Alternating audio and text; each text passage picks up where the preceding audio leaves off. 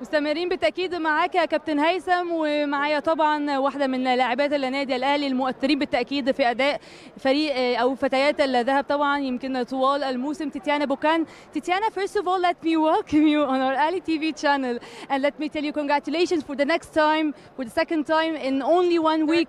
Third time. Third okay. time. The first one, the yes. super. Yes. The second one, the Egyptian League. This is the third time. I'm telling you, congratulations, Mabrouk, for this championship. Of course, the Egyptian Cup. Thank you so much. Thank you for following us. What I can say, winning 3 titles, it's really like what we wish for. And we achieve what we promise. For the moment, it's 3 of 3. It's missing 1.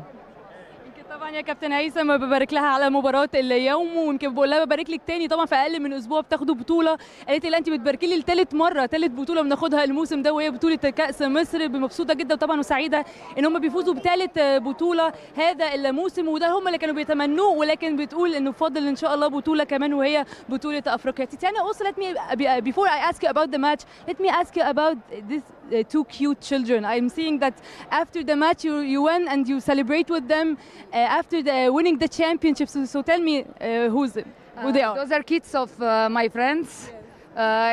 Their mom, it's ex-volleyball player. Their father, it's goalkeeper coach in Ahli Club. I met them this year and I'm so grateful for this friendship. It's gonna be for a life. You love Tatiana? Yes. Kako me zoveš? Tatiana. He's calling me Tata Tatiana. Tatiana, okay, so can you say one word to Tatiana because she won today the championship? Da mi kažeš nešto, kaži mi nešto. Bravo, Tatiana. You just said bravo. Only, bravo, only. And also, what's your name? Marta. Marta? Marta? She's gonna be a volleyball player. You're gonna be a volleyball player? Yes. Great one. You love Tatiana, huh? Yes.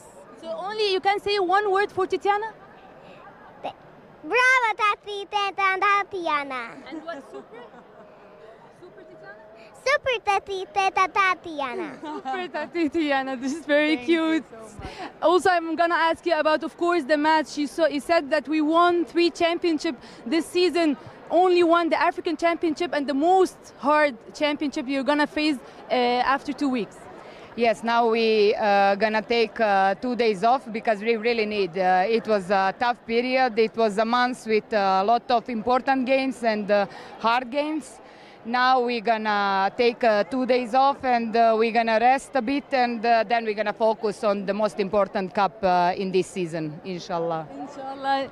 زي ما قالت يا كابتن هيثم طبعا كنت بسالها على التحضيرات للبطوله الاصعب والاهم، وزي ما هي قالت يمكن ده هدفهم الاساسي وهي بطوله افريقيا. اتكلمت وقالت ان شاء الله بعد المباراه اليوم هيكون في راحه لمده يومين، وقالت يمكن هم محتاجين الراحه دي، راحه لمده يومين، وبعد الراحه ان شاء الله هيبداوا تركيزهم اكتر على بطوله افريقيا طبعا اللي هم بيتمنوها ان هم يحققوها طبعا يسعدوا جميع جماهير النادي الاهلي. Tatiana, you wanna say a one word or anything for Al-Ahli fans? Thank you for supporting us and I hope to see you all in Al-Ahli Club for the upcoming games and the most important cup.